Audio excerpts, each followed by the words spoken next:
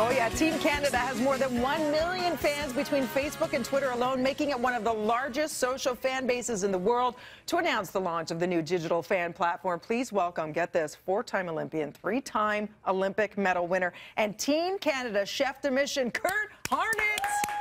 Curt, welcome.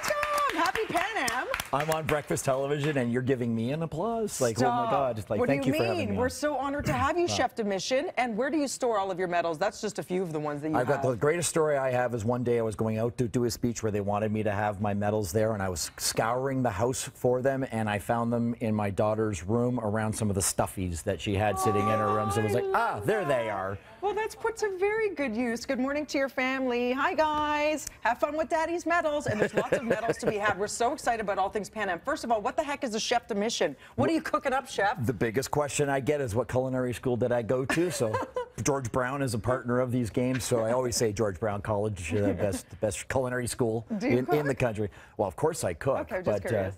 My role is to be there to lead the team. I'm the lead for the delegation, but it's to ensure that our athletes have everything that they need to compete and win. It's particular at these games here at home. It's a great opportunity, 720 of Canada's best athletes competing against the Americas here for 16 days during these Pan Am Games. Real exciting opportunity. In fact, yesterday, men's and women's water polo team up against tough Brazil. We tied in the women's game. Unfortunately, the men in a nail biter lost in their game. Women are back on today, synchronized swimming tomorrow, and then the opening ceremony is on the 10th.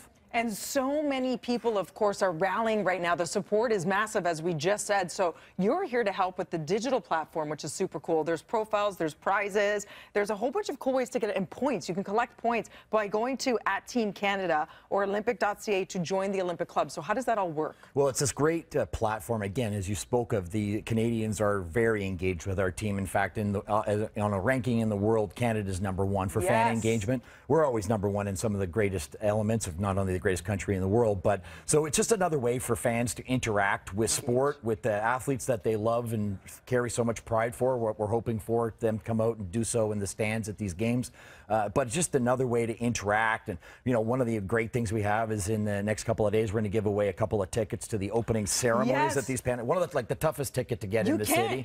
You can't get them. So you can't get them. So you're going to give away, well, not you personally, but the whole team, 2 opening ceremony tickets on that platform @TeamCanada. Get engaged. Cheer on our athletes. There's going to be so many superstars who emerge from this. There's always those cool moments, those people that pop out who maybe you've never heard of before, who become household names, like you did. To this day, forget Harnett, you're known as Hairnet. Mr. Perplus. Mr. Perplus. Guys, when we have our meetings, and we're always like, who's on the show the next day after the show? When we said it's you, they're like, it's the Perplus guy. You remember this. Let's take a look back. Canadian Olympic medal winner. I work hard to be the very best. I train hard every day. Your hair is really, it's amazing though. I see why they chose you. That's a good head of hair, and you still have it. It's the poodle shot, though. But this thing, you get this to this day. That money shot. Look at you, scrubbing it in, getting it nice and clean. Nice, clean. Oh, yes, there's the shot. It's a winning combination. Seriously, and it follows you to this day. I heard I'm better known as the shampoo guy that went to the Olympics than the Olympic guy that did the shampoo commercial. Absolutely. In fact, the hotel room you're staying in right now, here we have a little photo. This is inside the village. This picture that we have coming up, that's inside the, so in my room in the village. I checked in. This is what he found.